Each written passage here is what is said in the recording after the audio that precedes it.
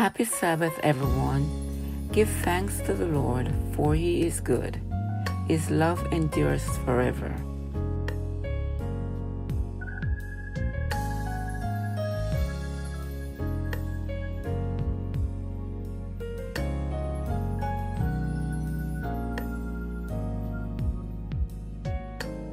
Sister Slack would like to say a big thank you to Pastor Perrin and the Lighthouse family for the overwhelming love and support.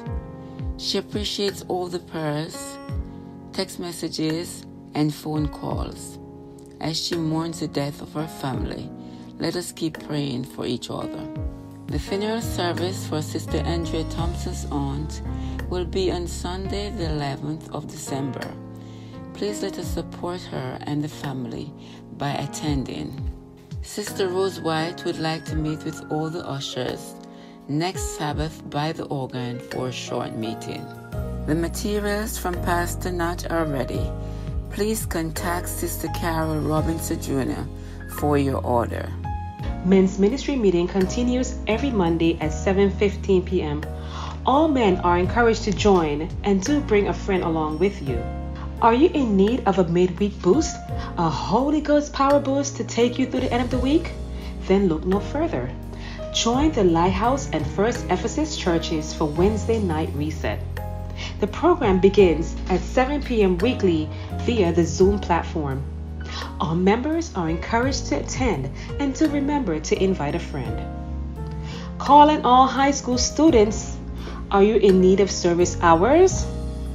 Well, the Lighthouse Community Service and Health Ministries are looking for assistance.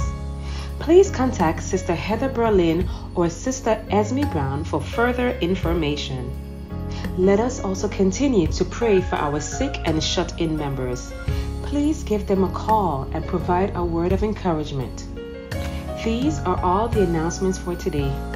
We invite you to worship with us again next Sabbath and every Sabbath as we begin our Sabbath school program at 9:30 a.m. followed by divine service at 11 a.m.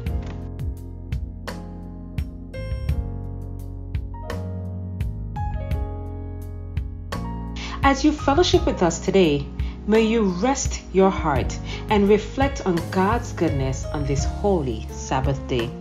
May you be blessed.